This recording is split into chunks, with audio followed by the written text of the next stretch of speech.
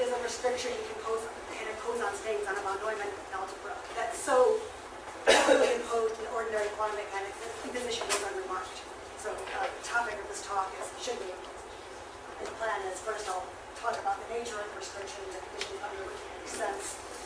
Next I'll parade some temptations to resist imposing the restriction in the form of states that aren't normal that might do us some good. And then I'll consider, I should make this clear at the outset, I'm not going to lobby for a particular answer to the question, should we be normal or not, so much as catalog the kind of considerations different hobbyists might bring to bear with a view towards appreciating the variety and scope of those considerations. But I'm going to consider 4 different reasons one might give for imposing the requirement of normality. 2 of them, maybe more than 2 more, and then they'll be answered.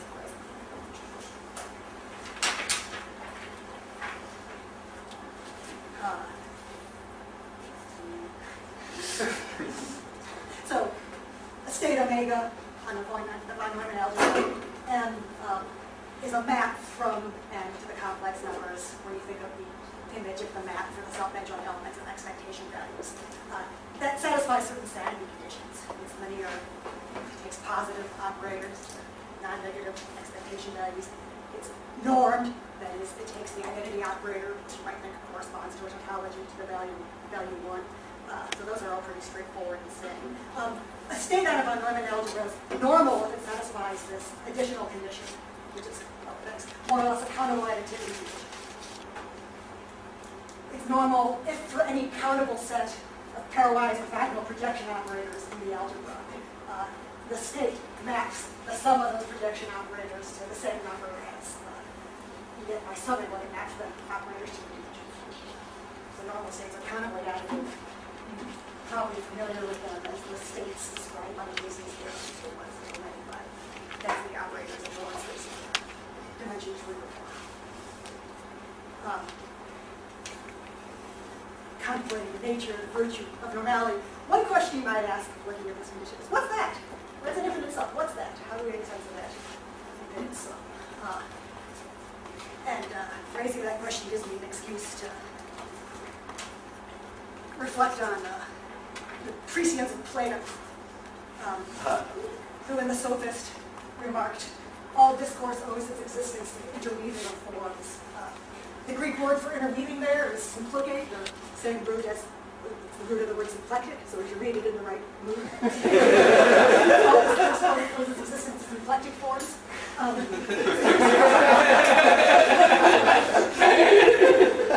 Here's a recipe for quantum physics discourse. It's not the only one. It's fun. You start by finding operators all hands are going to agree are physically significant operators. I don't know if it's true in quantum physics. These might be operators that satisfy canonical commutation relations, canonical anti-commutation relations, the physical relations between observables that are constitutive of the kind of physics we do. But you don't want to stop there. You want to make some discourse by doing some more interweaving of forms. So one thing you might do with this sequence of operators is start forming products and linear combinations. For instance, building Hamiltonian observable positions. You might not even want to stop there. You might say, having built a Hamiltonian observable, to exponentiate it to obtain a unitary operator. And that might entail understanding that unitary operator in terms of a limit of a sequence of operators that you're already obtained in terms of linear combinations of products. So, in your project of interweaving forms in the service of framing a physical theory, the question's going to come up. Which sequences of operators I'm already committed to as being physically probative have limits of sequences of approach. But on what you're doing, when you start taking linear combinations and adding products and adding limit points, is building an algebra with the canonical observables as generators. And you feel the need to add limit points if you confront the question, which sequences converge, which sequences have limits. And Hilbert spaces make available, that's not too faint to see, a number of different criteria for when sequences converge, which sequences have limits. One criterion, this is probably going to be familiar with most of you, one criterion is afforded by the norm operator topology, which I've written down. I'm not going to go through the details, but I'll tell you what the details are. One criterion of convergence is afforded by the norm operator topology, which says operators converge and these conditions are satisfied. There's a mare's nest of other criteria of convergence. One is that afforded by the weak operator topology, which is using a whole set of vectors to define one norm, uses each pair of vectors to define the semi-norm, and convergence in terms of the behavior of that set. So there's these different criteria of convergence. The point is some criteria of convergence are more permissive than others. Some criteria of convergence make it easier for sequences to converge than others. Again, I'm just going to say what's important. So a kind of the standard example of a sequence that converges in the weak operator topology, but not the norm operator topology, is a sequence of partial sums over a countable, complete orthonormal set of projection operators. That sequence of partial sums doesn't converge in norm. It's a very faint thing I've added. Here's the argument that it doesn't. But that sequence does converge in the weak operator topology to the identity operator, the space for which the projection operators are. So we're interweaving forms, we're building an algebra, we want to do physics. We realize we want to add limit points, we make the decision, how are we going to define limit points? What criteria we use to define limit points. If we use this stringent norm topology, according to which the complete orthonormal set of projection operators, their partial sums, it's countable, doesn't converge, we get a C-star algebra. C-star algebra is an algebra more closed. If we use the more permissive criteria of convergence afforded by the weak operator topology, we get the kind of things we've been talking about, the kinds of things for which normality is a criterion of acceptability on state-space sets of our Neumann algebra. So remember the question that started this digression.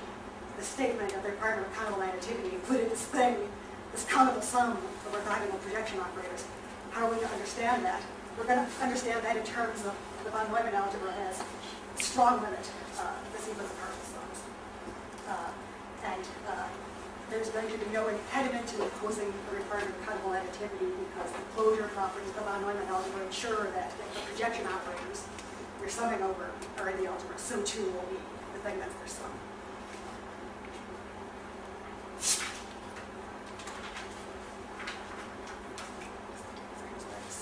I just assured you that as long as we're talking about von Neumann algebras, this thing that appeared in the criterion of countable additivity, definitive of normality, makes sense, but not more explicitly understood this way. This area is normal. I'm not going to try to read it in words. And I hope this makes plausible. I'm going to show it. I'm just going to claim it as a fact. That an equivalent way of characterizing normal states is states that are nice with respect to the topology used to complete the von Neumann algebra.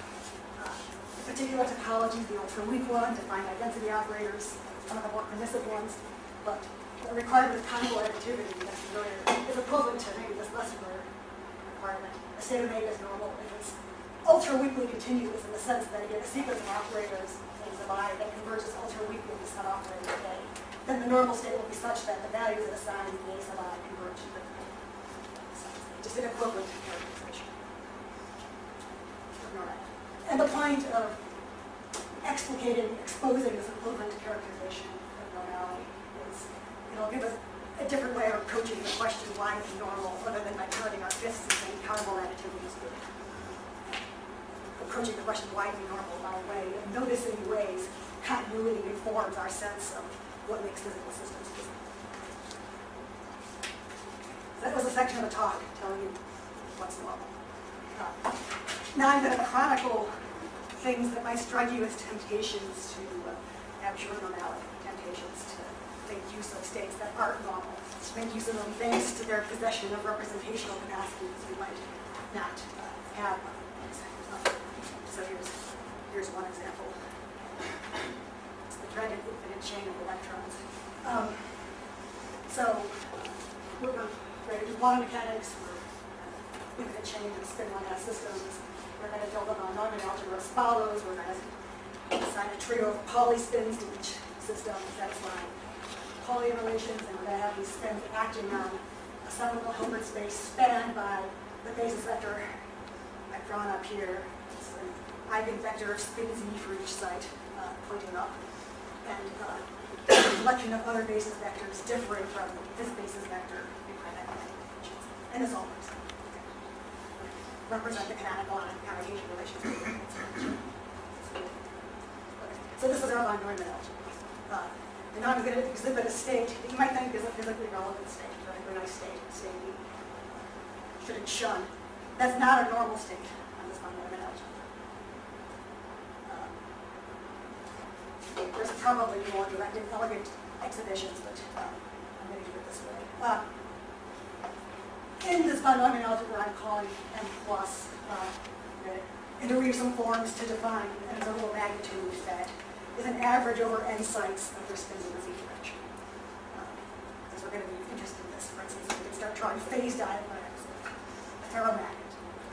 Notice how we draw phase diagrams of totally different systems. So we define the average spin that way.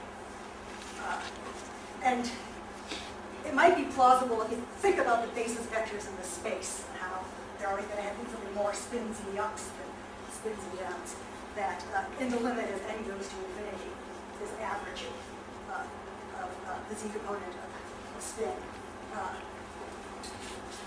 turns out to be the identity operator. It takes value 1, expectation value 1 in every state in the space. And in fact, this spin I've defined here as n goes to infinity converges ultra-weakly to the identity operator. Remember, ultra-weak continuity is defined in each of the Pauli states. So in order to, one way to show that a state's not normal was to show that, even though n converges to the identities, n goes to infinity, the expectation values it assigns, and it doesn't converge to 1. N goes to infinity. So here's such a state. It's just the state that's the flipped over version of the seed state for my Hilbert space, the state that assigns every spin in the lattice spin z vector. So it acts on the spin z guys in the algebra and that's the minus 1. It's going to follow that for each m, the average over n in the spin z this state defines is minus 1. So the limit as n goes to infinity is minus 1. However, because it's a state, I'm calling the state omega minus because it's a state, the state's got to do this. It's going to assign the identity operator for 1. So even though the average spin converges to the identity operator as n goes to infinity, the expectation values the state omega minus assigns the average spin don't converge to the expectation value 1 as n goes to infinity. The state's not ultimately continuous, therefore this state's not 1. So you might want to invoke normal states because you think there's physical states of affairs that you can't adequately represent using only states that are normal with respect to an algebra. Here's another example. These are my prima facie examples. I might not be persuaded. So the algebra, the Neumann algebra we're going to talk about here is an abelian one, pairwise. We're going to take it to act on the Hilbert space, the square interval complex value functions of the unit interval. The elements of the algebra are going to correspond to measurable functions of the unit interval, and they're going to act on the Hilbert space, the square interval function, just by multiplication. So this blue line with the value 1 across the unit interval, that's the identity operator. Square interval function and multiply it at each point by that function in an element Hilbert space. There's going to be lots of functions in this algebra, this von Neumann algebra. I'm calling DQ. Let's pay attention to what turn out to be the projection operators in this von Neumann algebra. The projection operators are just characteristic functions for subsets delta.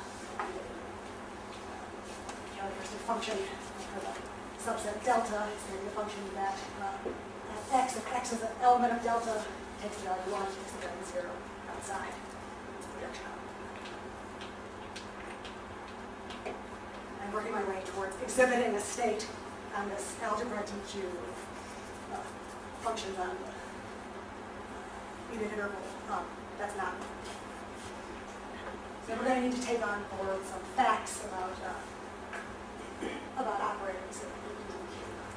There's going to be facts about the projection operators, the characteristic functions. One fact, you can persuade yourself of this by thinking about how the different things I'm talking about act on arbitrary square interval functions.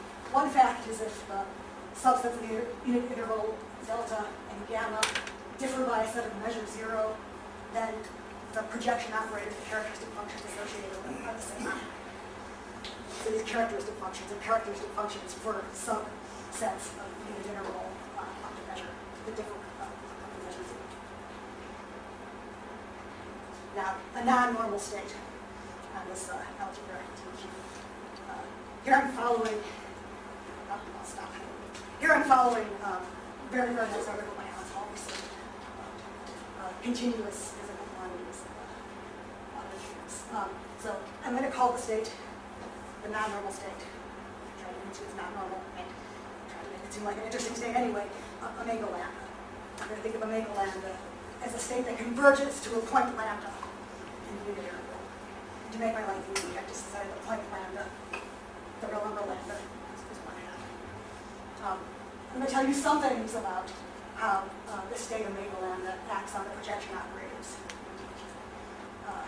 I'm going to tell you these things by way of introducing a family of subsets of the unit interval delta sub I. Delta sub 1 is the whole unit interval. Delta sub 2 is half of the unit interval centered on 1/2. Delta sub 3 is a quarter of the unit interval centered on 1/2. So pictures of these converging to the point lambda. And here I'm telling you how the state omega lambda acts on characteristic functions.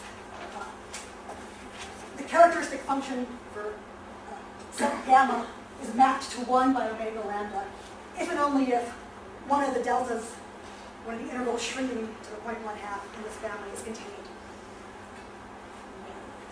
It's intuitively supposed to capture the idea that one thing omega lambda is sure about is that you're at lambda. Omega lambda converges to lambda, starting down the road toward a state of the system located at probability 1 at lambda.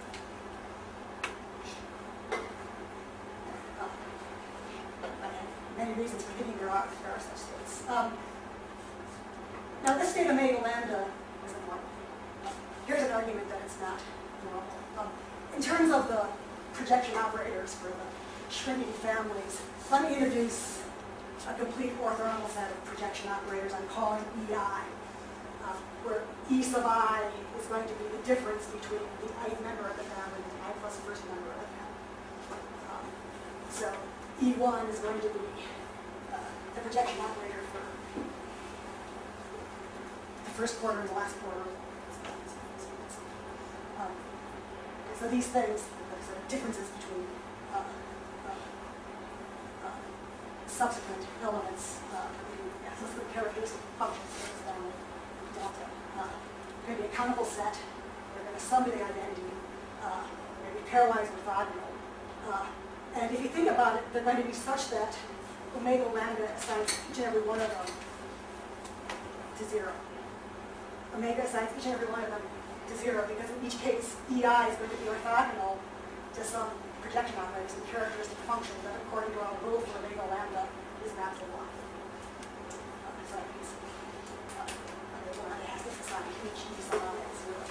So here we have a situation where the E sub I, they sum to the identity operator. Omega lambda assigns each E sub I value 0. Omega lambda assigns the identity operator value 1. Omega lambda is violating the requirement of countable additivity. Omega lambda is not normal. It's an exact position eigenstate. That's one way to think. You can think of the projection operators I'm talking about as the spectral resolution position operator, and omega lambda is the thing that describes a system located at point lambda. So another reason you might be tempted to flop normality is you want to talk about exact position. Here's a different kind of reason to collect normality. And here I'll talk about quantum field theory. So there's an interesting difference between the two examples of states that are normal. In the first example, the state omega minus on the dynamic algebra m plus. There are pure normal states on dynamic algebra m plus. All the states in the Hilbert space H plus, all the vectors in the Hilbert space H plus are pure normal states on m plus. By contrast, the Sibelian von Neumann algebra dq that guides projection operators on the spectral resolution of the positions of the this guy has no normal states for pure. None of the projection operators are minimal. That's the technical reason. But it's an algebra that has this weird feature that none of its pure states. Algebra with that weird feature that none of their pure states are normal are endemic in quantum field theory and in quantum thermodynamic and quantum statistical mechanics. So here's some ways to get algebras with this weird feature that none of their pure states are. You put the free Klein-Gordon field on Minkowski space-time, you subject it to standard axioms. That's supposed to be a diamond. But you consider a region, you call it a non-empty space-like complement. And it's going to follow from the axioms that the algebra, Neumann algebra of observables associated with is an algebra that has no pure normal states in this general sense. And the thermodynamic limit of quantum statistical mechanics is going to turn out for a wide variety of systems. The states corresponding to equilibrium states at temperatures other than 0 are going to generate von Neumann algebra that get no pure normal states. So what's this got to do with, or how does this underwrite motivation to flop now? Well, there are in the offing a lot of interpretations of ordinary QM, ordinary quantum mechanics, that proceed by way, whether they think there's measurement collapse or not, they proceed by way of using pure states to encode the facts about quantum systems. The sort of most blatant version of this is the ignorance interpretation of mixtures. Mixture, especially a statistical one, you think there must be some pure state in the system. But most no-collapse interpretations work the same way. You think, notwithstanding being described, if you're, say, a modal interpreter, notwithstanding being described by a superposition after a measurement, Schrödinger's cat has determinate values for Biolow's limits. And develop your modal interpretation in such a way that you use a pure state to encode what those value intervals are. People call these the value states, the things that encode the truth about quantum systems. Maybe they're distinct from the dynamical entity that Schrödinger involves. But if we use pure states to encode the possible conditions of quantum systems, there's certain nice consequences. For instance, one of the payoffs of using pure states to encode the condition quantum systems are known in is you can generate determinate value assignment to a billion Boolean algebras of observables that are maximal. Okay? So if you're committed to use pure states as value state encoders, you're saying that in principle you would say about quantum systems. So there's existing interpretive predilections that say, in order to make sense of the conditions quantum systems are in, we don't necessarily need collapses to pure states. We don't necessarily need the dynamical states of systems to be pure states. But we need pure states to keep track of what the truths are. If you want to extend these interpretive predilections to the setting of quantum field theory, or quantum statistical mechanics, thermodynamic limit of quantum statistical mechanics, you're going to run into the impediment that in many, many algebras of observables of interest, there are no pure normal states. So in the face of that impediment, you're going to hold tight to the commitment to use pure states to code the condition the system's really in. You're going to need to use states that are normal. This is a much more roundabout temptation to Rotman analogy of temptation. There's temptations of normality. Next section of the talk, what is normality? Now we know. Here are some cases where we might want to give up on normality, not going to consider some reasons to insist on what might a set of 4 reasons. I'm going to talk about 2 of them more than I talk about the other 2.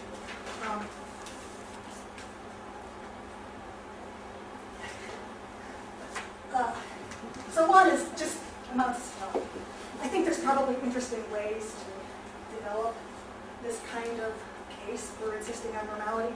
I don't know what they are. I don't know how to get traction in debates like this. Just like, countable additivity is just decent. And there's just something obscene about states that violate countable additivity. Just something off about I don't know how to feel about that or how to intelligently pursue a debate like that. But I will make the observation that you can read while I'm drinking my water, that countable additivity is a virtue states exhibit in assigning probabilities.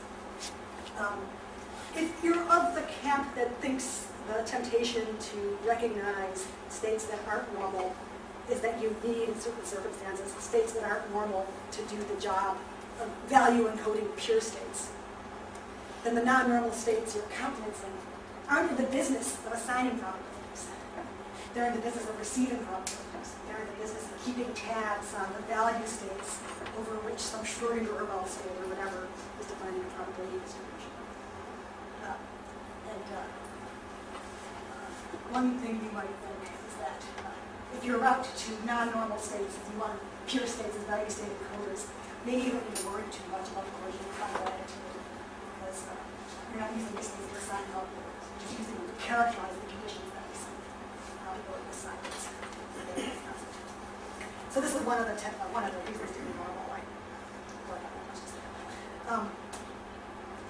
Here's another consideration I can imagine. It derives from considering problem of quantum state preparation. What's a quantum state preparation? Understand it this way. A quantum state preparation is an interaction with a quantum system that has the result that subsequent interactions are in the scope of quantum probability assignments. It's something we can do to a quantum system that enables us to use the quantum statistical algorithm to make future predictions, to prepare a quantum state. There's a physicist in a lab, he's got a measuring device. He wants to get quantum systems into a condition from which he can extract probabilities for the measurements that he wants to prepare quantum systems. And here's a kind of, I think, uncontroversial, non-weird story about what makes preparation positive. Kind of standard story. Preparation is pre-measurement. So the story is something like, when the system enters the lab, we don't know anything about it, except on the story, and it's in some wrong state. But before we subject it to our end measuring device, we subject it to a preparation interaction. We would run it through a Stern Gerlach magnet. This feels inhomogeneous in this situation. If it emerges from that pre-measurement interaction up trajectory, obtain the outcome of the pre-measurement spin up, then we're authorized to do something like Luder's conditionalize on the outcome. Whatever state it was in before the pre-measurement interaction, subsequent interactions are going to be in the scope of the condition that we got the outcome associated with the prediction operator and all. So Luder's conditionalize on the outcome we got.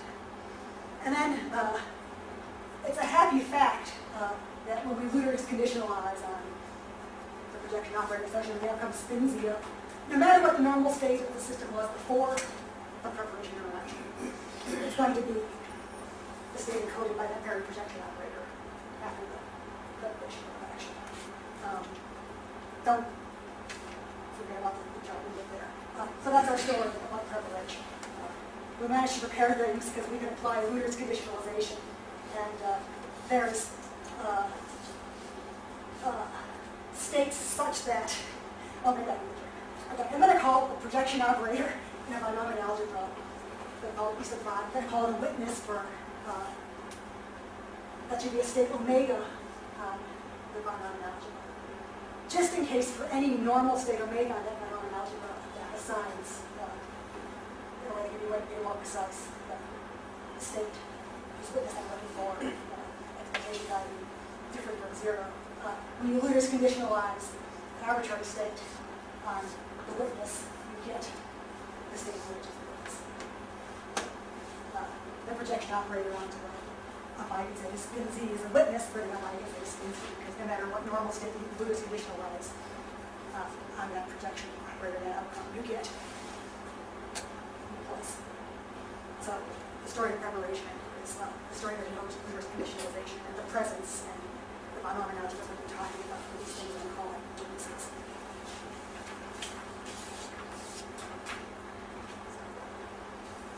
My physicist is going to play to summarize how to prepare state phi on a binomial algebra, and she measures the predicate operator that's a witness for phi.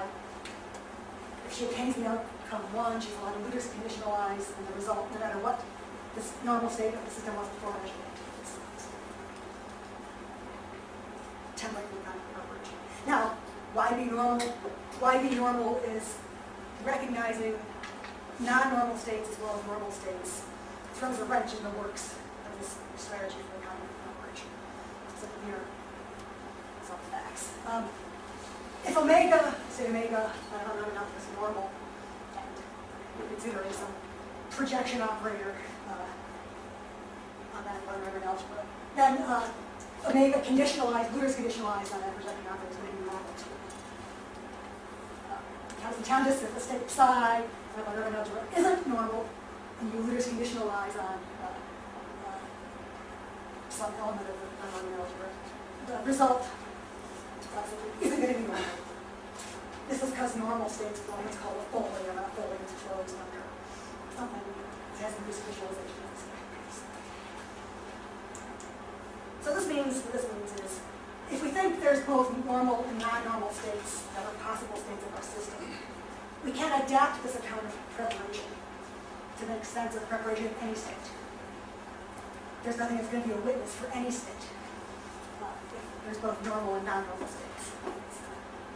There's nothing, if you have normal states, that will enable you to compare non-normal states and vice versa. Equation forward under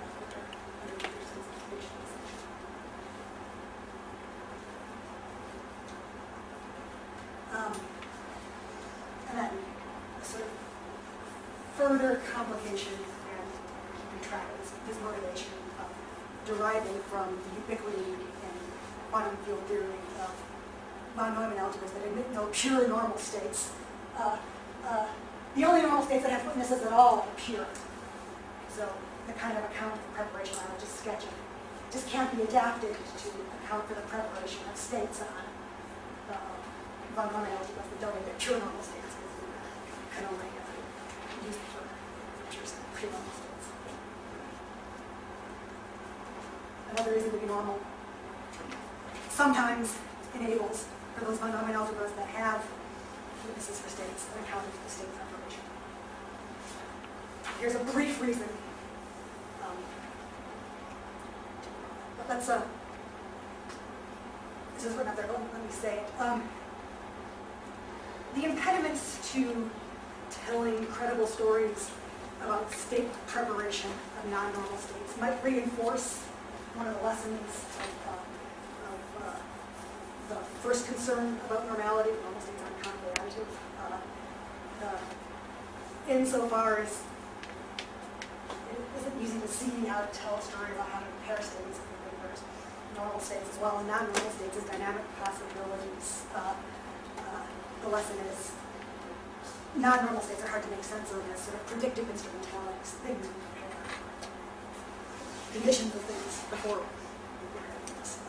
But that doesn't impugn the capacity of non-normal states to play this value state encoding role. That's the motivation for cognitive non-normality in the case of so the next two considerations I'm going to go through are meant to impugn the capacity of normal states to play the role of fact encoders, and also keeping track of what's true, of non-normal states to play the role of fact encoders. track towards truth.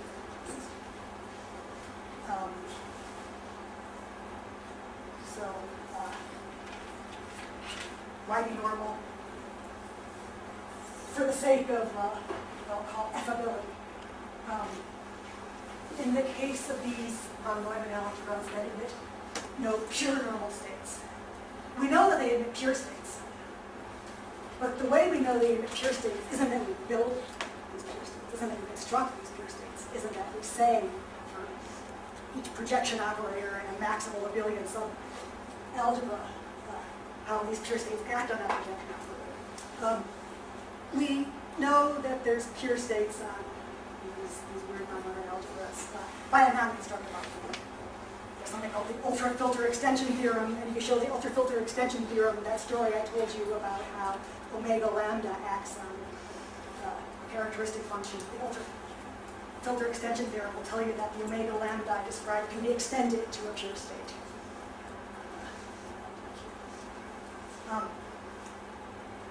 So that puts us in the pickle because the non-normal pure states on these weird algebras that have no normal pure states, because our handle on them is kind of non-constructive.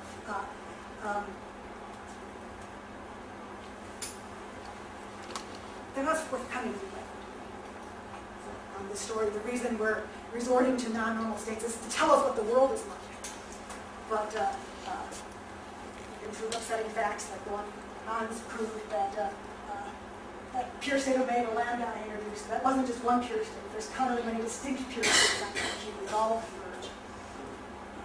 So the things I do know about the abnormal pure states I'm invoking as my value states don't fix all the facts I think are facts we had about the system I care about. You might be disappointed by that, especially when you contrast the reticence of these non-constructible, pure, non-normal states with nice pure states in quantum statistical mechanics that tell you for anything you think is an observable what its value is. It tells you, you know what value state is being encoded by this pure state. In the case of omega lambda. Let's see, Rob Clifton's 2000 paper where describes a project of interpreting quantum field theory that gives up on maximality, gives up on picking states, value states, to tell you everything in principle to be said for the sake of affability, for the sake of being able to keep track.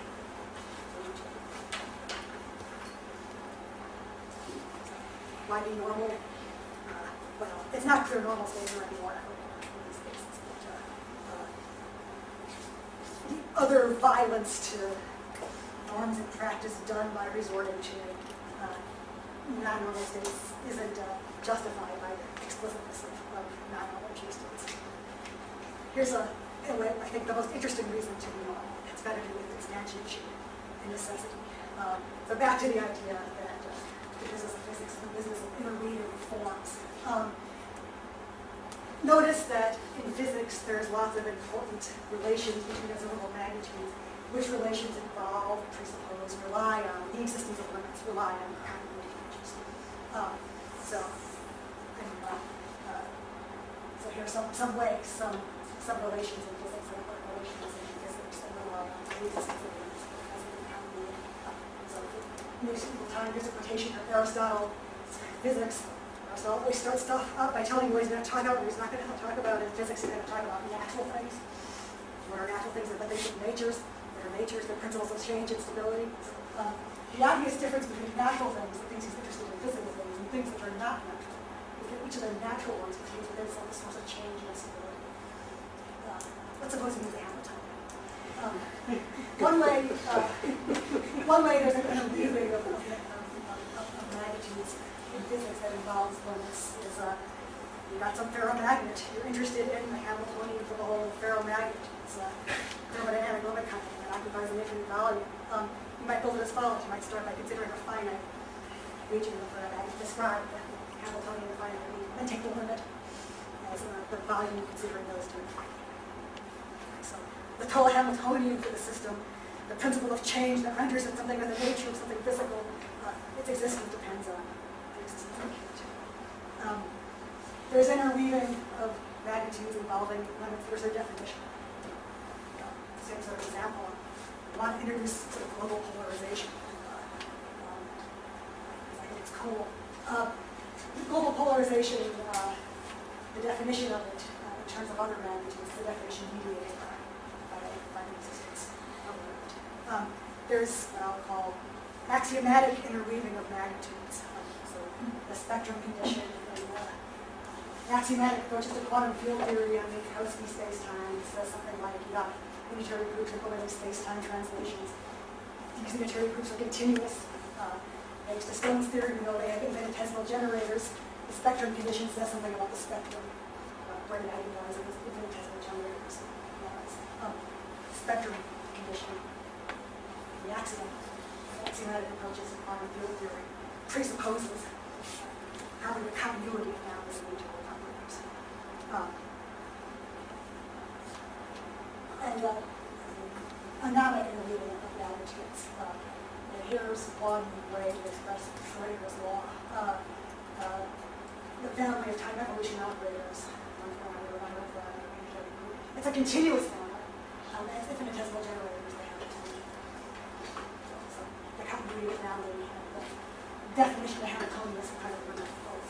And the expression of these laws, this law of physics presupposes relation to continuity. So, question. Given that sometimes when we do physics, we interweave physical magnitudes in ways that presuppose or involve the taking of limits or positive of continuity, what is the first state to instantiate? And here's a simple-minded answer that's probably just for that reason suspicious. When there's a law-like relationship that involves a limit, what it is for a state to instantiate it is to be such that under the action of the state, the action of convergence is mirrored, the limiting relation is mirrored in the action of the state. So Schrodinger's law is instantiated by a state if the image under the state of the family of unitary operators is because that's how the law says that should be. So yet another reason to be normal. Why be normal? Non-normal states can fail to instantiate law of the foregoing states. So, or are you seeing that this state, omega minus under the spin chain, fails to instantiate the sort of conceptual relationship defining the global polarization as a limit, finite and average within the sense. And even worse, you could imagine states on the infinite spin chain, where it's not just that the global magnetization gets mapped to something, a number different from the limit of what the finite and magnetization get mapped to. There are states for which the limit doesn't exist at all. Because global magnetization isn't just obeying, it's undefined. Particularly said if you want global magnetization to be involved in interesting laws that are instantiated by all states. Sometimes, insofar as these infinite volume averages, like in mean field models, are part of a Hamiltonian, this kind of breakdown of limiting relationships that are possible for non-normal states entails a breakdown of the kind of existence of a Hamiltonian. It's called versus physics. Here's an example.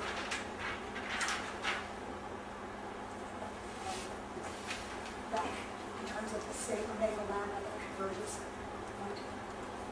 Omega of a non-normal state that frustrates the fails to be an instance of Schrodinger's law.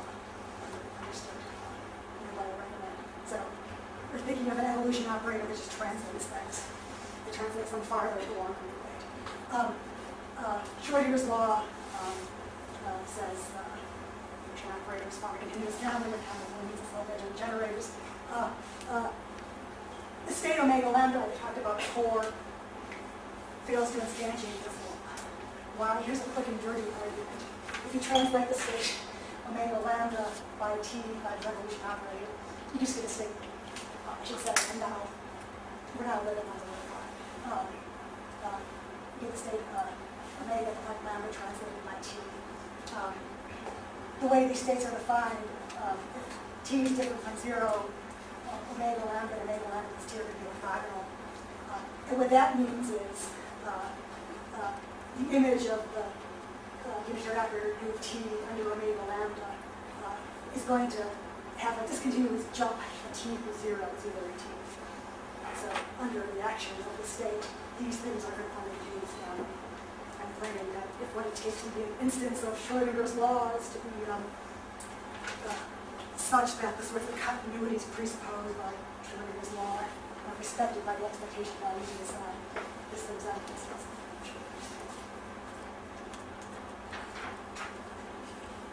So,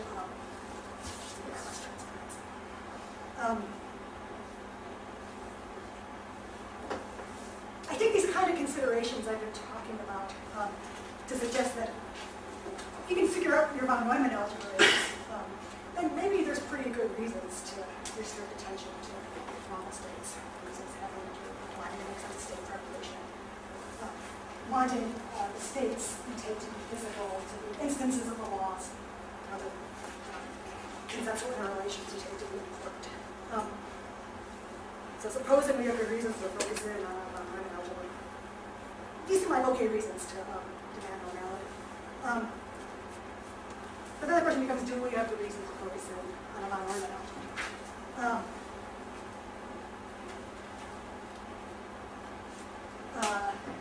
I think the answer is it depends. And so, ironically, an argument of the sort I just gave for restricting physically admissible states to normal ones because the relations we care about between observables are well behaved under that restriction. I first encountered it in a paper by Siegel from the 50s, where he used it to argue for the opposite conclusion. It's an argument that argued for the opposite conclusion. The reason to resist taking weak limits as significant is if you have a really broad set of states, kinds of constituent patterns of definition that obtain between observables are disappointed in some other states that you take observables that are weaker than other observables. So simply noticing that there's nice ways the set of states you entertain, the set of magnitudes you entertain, cooperate with each other. Doesn't settle the question of which magnitudes you entertain, which states you entertain. So we can't decide which states are physical in isolation, considering what law-like relationships we care about, what magnitudes those relationships invoke. And I would also be more radical and say decisions about what law-like relationships we care about, what magnitudes those relationships invoke, we're probably going to make them in different ways under different applications of theory. We're trying to model different phenomena. If we're thinking of a theory as something we're building other theories from. So here's some examples. Schrödinger evolution, insistence that there's this particular recipe for generating a unitary family of unitary operators that are called evolution operators. It seems pretty good, but in quantum field theory and curved space-time, there's dynamical maps that have a claim to be dynamical as a collection of observables that aren't unitarily implemented. You want to make sense of the dynamicism of those maps that you have on unitary. Likewise, there's states in Minkowski space-time that don't have all the nice symmetry property that I otherwise expect, but nevertheless have physical application. David talks about some of these in his GPS paper. Exactly more transparency, I'll shut up. These are illustrations of the way different things we might do with a theory might pull us in different directions as far as ruling about what observables we care about, what sets of relations between those observable lines to be law-like. There's what you want to call the condition of state has to satisfy to assign the stress energy interval an expectation value. And so, for instance, the project is of classical quantum gravity and some deliberations of stress energy interval and an expectation value. Is a condition violated by a state some people think makes the most sense of what the exterior of a black hole is. Making sense of what the exterior of a black hole looks like is another project in the service of developing quantum gravity. So even sharing the cognitive aim of developing quantum gravity, different physicists might rule different ways in some other states. So, the nature and desirability of normality.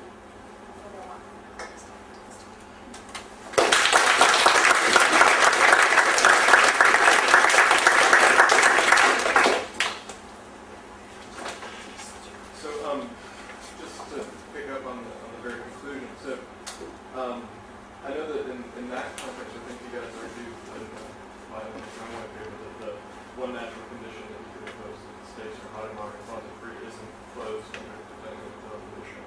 And so I'm wondering if there are other cases where that same sort of attempt to restrict to a subset of states which are normal will run into problems with closure under dependent condition. The example with the nocturnal doubling of space-time, I don't really know about.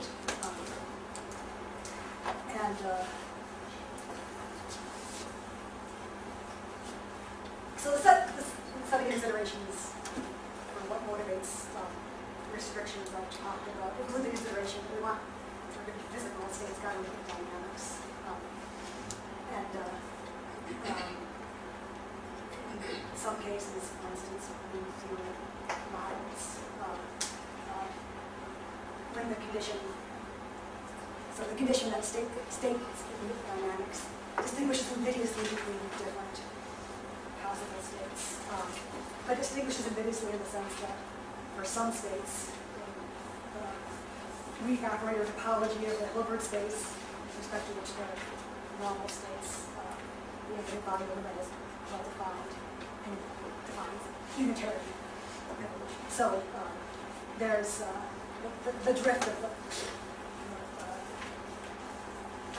sense of dynamical evolution that under which the set of normal states is enclosed is in general. There's also considerations where insisting that there be dynamics, you want dynamics that keep you flowing. Defines physical outcome. This is really a question for clarification, I think. Going back to the argument about state preparation. In the straightforward case, when there are normal states available to interpret in this way, in the way it involves linguist conditionalization and all that, is the thought that the fact that we don't seem to go wrong by applying that kind of interpretation of what state preparation involves, is that kind of an inductive argument on past not going wrong with that kind of way of going? Like, would we expect, I don't know, could we expect that we would go wrong with linguist conditionalization or something like that if we, I don't know, would there be some sort of consequences that we would have noticed if we were misdescribing the state preparation process? Or if there really wasn't, or if it really was a non-normal state to say. So the question is, supposing there's like electrons flying around in non-normal states, would preparation work as well as it seems to have? So preparation pegged to the account I just gave of it, maybe it wouldn't. But there's still this kind of retreat position where what I'm doing with the non-normal states isn't assigning to one system a dynamical state, but using the non-normal state to keep track of truths about a quantum system and what's problematic dynamical state. So you would expect that to be Not yet. I think more or less the same kind of question, but sort of in general in all these examples. I mean, so it's sort of surprising that the choice sort of seems to come down to like our interests, and sort of sounds like it's anthropocentric or something. We get to sort of choose what we want to do here, whereas whether things can actually be in these states or not seems like it doesn't really care about us. It's about the systems. So, can you just, I mean, there were quite a lot of examples, I guess. I mean, are they all of the kind, like I think you were just suggesting there, where you might think it's pragmatic because it's really just a conventional choice? Or are they all like that, or some like that? And then, there's some where it clearly makes a physical difference. What happens? Maybe I'm just not, so the examples are the last bit about it's up to us. I think I preface that by saying that tendentious intention is that But that's more an invitation. That's not what we Right. Pick it up. So taking up the invitation, I'm suggesting that you're describing as physical reasons. What are the reasons there's this phenomenon that you need the state restriction to explain? There's an extension of the theory, you need the state description to interrupt. There's this model, you need this state restriction to support. And I believe that a symptom of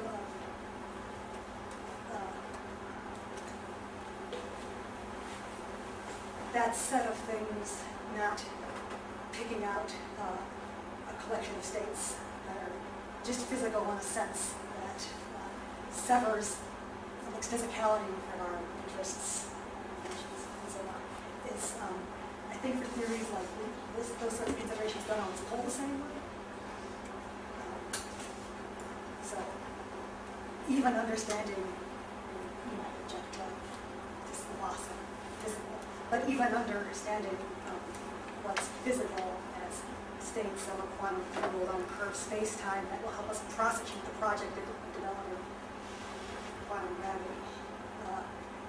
There's ways to interpret physical so that that state isn't physical because it frustrates the assignment expectation of the spectrum tensor, and that state is physical because it helps make sense of the black hole.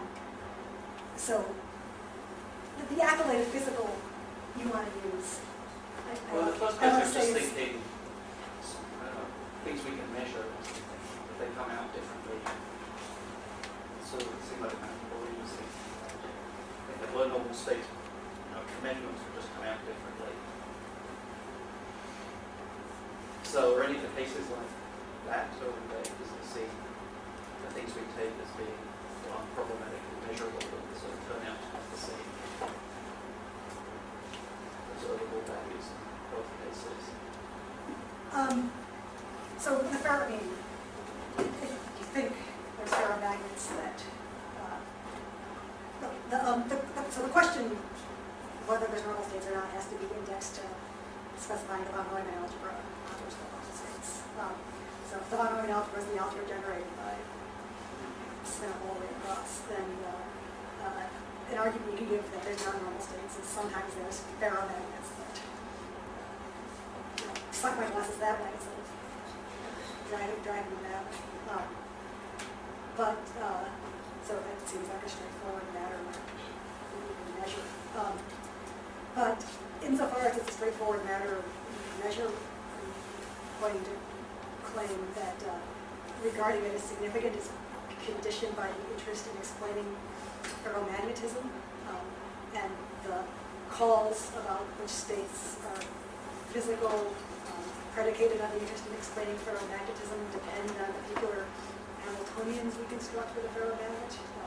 So particular Hamiltonians we construct with a ferromagnet, and we'll write this Aristotelian sorting of states into physical or not, according to whether or not they have well-defined limits. So would you go along with it? I mean, so in cases like that, what about if I said, so yeah, really this system has sort of non-normal states, but of course there are cases where I'm just not interested in every physical property of the system, and then is that the? So then I'll just ignore the non-normal states because they're not relevant to what I'm working on. So is that what you're saying? Sort of really there's non-normal states in that case, but I just sort of ignore them? So or is there some kind of? I'm not trying. So I don't think there's a uniform answer. Sure. Okay. So I think if you want to exhibit the phase structure of a ferromagnet, and you want to regard that as something nomic and is an instance of a nomic pattern that reiterates across the physical world, then you better take your physical states to be states that sustain the definition of a global polarization. And that commitment to the law-likeness of entanglement of the global polarization patterns that are instantiated by all physical states, legislates for restricted physical states to states for which formal orientation can be found. But I can't, because I'm talking about ferromagnet, think of cases where different questions you might ask about a ferromagnet and legislate for taking a different set of states to be physical. But I think that there's examples where about the same system, different questions arise such that the kind of law-like relations you want to invoke to answer those questions in order to be understood as law-like relations require different sets of states to instance those laws.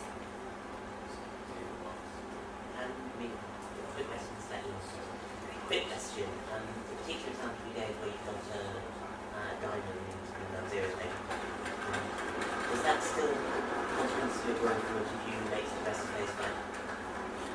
It depends on how we define it. So I think the important feature is that the thing has got non-endlessly self-coupled. But even though I had, say, a closed universe, I think still this issue. Right. I mean, more general thoughts about infinitely ferromagnet type cases. I mean, it doesn't like to say that the actual ferromagnet situation is real ferromagnetism, infinity approximation, and then I think in that situation, obviously, things where you could start appealing to pragmatic or more like synthesis, that's the hard conclusion. I mean, I guess that's a more interesting case would be where I've got interested in people that I genuinely got an influence system. I mean, say take our symmetry breaking, you think you've got as one of the vertical symmetry, we do kind of tend to be thinking less infinite. I mean, I'm trying to think, on the one hand there, it feels as if imposing kind of long-term convergence criteria on fluctuation effect, I mean, kind of feels unmotivated, as if presumably, if it really is infinite, then it would have 387 work years from now, from here somewhere where the direction of how something breaking is totally uninteresting to have over here, that all tend to have 10 to the 387 of the information. And on the other hand, worries about kind of globally defined observables don't seem quite so worried there, because the reason why I'm worried about, say, an overlap randomization for a ferromagnet is actually the real system I approximate about. I can really do things with that property, whereas the direction of the curve simply making jet out of it, so many years from here, it doesn't have a lot of practical consequences. Resilient. I don't know if it's sufficiently good for it on how all this goes to know what to conclude from that. So I mean, this is exactly why we were pursuing the line of interrogation yesterday about whether in the case of symmetry breaking in real quantum field theory, there's something that stands to the Higgs mechanism as polarization stands for ferromagnet. That's one way to, when people always say ferromagnet's finite, coffee's finite. One way to preserve the kinds of lessons you might want to draw from the ferromagnet against this observation, against show that they apply as well to systems that are genuinely infinite. So I want to know whether there's things people regard as physical differences between but I have another, I mean, it's not a knockdown drag-out reply to my cup of coffee is finite, but John aggressively pursues the argument that the thermodynamic limits incompatible with atomism. We know there's finitely many atoms in your cup of coffee. As your cup of coffee steams, the account of the steaming, the phase transition offered by the thermodynamic limit says your cup of coffee is in volume within many subsystems, therefore it's consistent with atoms. And who's an atomist, though? Trying to meet the objection on its own terms, one strategy is, who says atomism a priori? We haven't got like the final theory of the cup of coffee yet, and it might not be atomistic. Lucretius might not have gotten it right, and it might be that whatever the final theory of the cup of coffee is, treating the cup of coffee as a thermodynamic limit is going to have features that can carry over. So to declare that the thermodynamics is an idealization is to make a guess about the final theory of the cup of coffee guess that the final theory of the clock features the thermodynamic limit exhibits a virtue of no invenities of the present. And that's just a guess. Just two more questions. I think Oh, if David has something extra to say, I think that Oh, well, it seems pretty brief. I mean, my concern is just methodologically. I worry that if we start getting a situation where too much of physics is being postponed about bound theory. I mean, I can't kind of see the case for the sake of postponing our next theory of bound is integrating in from field theory to I think we want to do it, but I think we should do that because it is doing that whole separation. We the kind of consensus among physicists would really understand the physics copy well.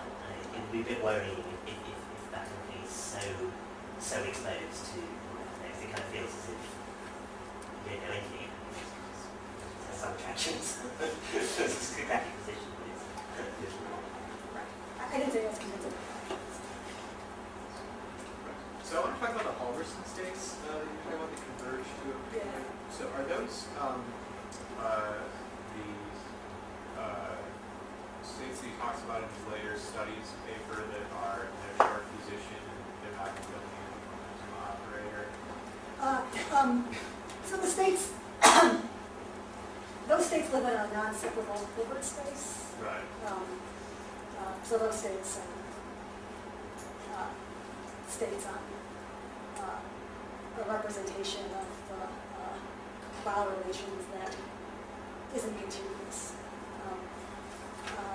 I believe those states, the states I'm talking about, states on algebra generated by representation of an element which that's continuous. The billions on algebra. This is the case for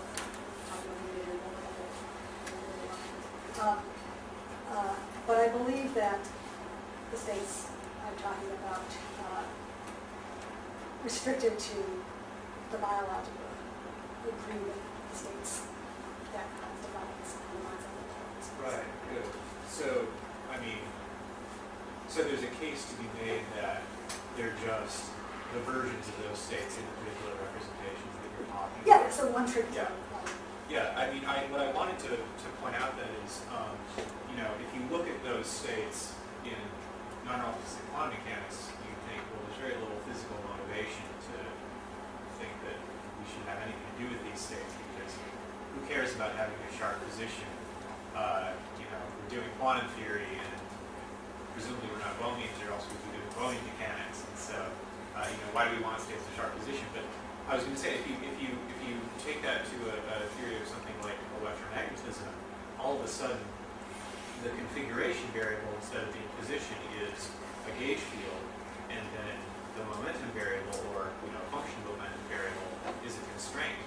And you want it to be the case that the constraint vanishes for all the gauge invariant states, and therefore, the gauge invariant states had better be eigenstates of the constraint. And so, you're going to get states that look a lot like those that are sort of sharply peaked states of the constraint. So they're going to be like the momentum versions of the ones that you're talking about in quantum mechanics. Good, good. Yeah. So that's sort of a friendly comment. Right, right. But it's unfriendly to people who want to talk about exact position eigenstates and ordinary quantum mechanics. I myself don't. I defend. I mean, I don't think it's uninteresting. It's nice to have the representation of capacity. At least so you can adjudicate whether we want to talk about it. Just one last question. There is, one of the things is, what is the alternative to optical stamps? Suppose we couldn't do this in visualization, couldn't do, and there is an extension of classical probability by Renyi that was developed a while ago that would allow, even though you could have the algebra that nothing defined on, so that there's no measure, so you have you can think of the universe for the and you want to have that have measure one. Well, you could have unions of, so you have these unions of things. They're giving you the universe, and that doesn't have to have that. You can have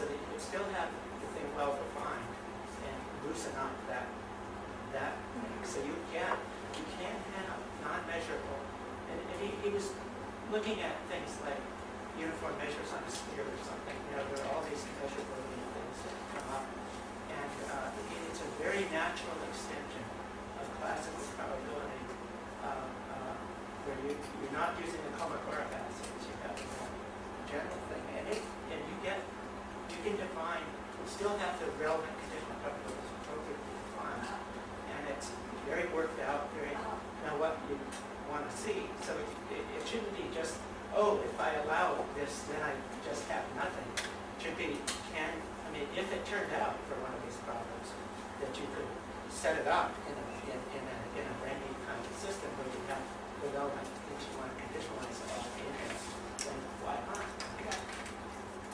Yeah, so the spare about preparation, the spare about a particular strategy for finding preparation, you know, conditionalization. That might be the way to restore hope about preparation. Or at least there's one well worked out. Yeah. Well worked out. Yeah.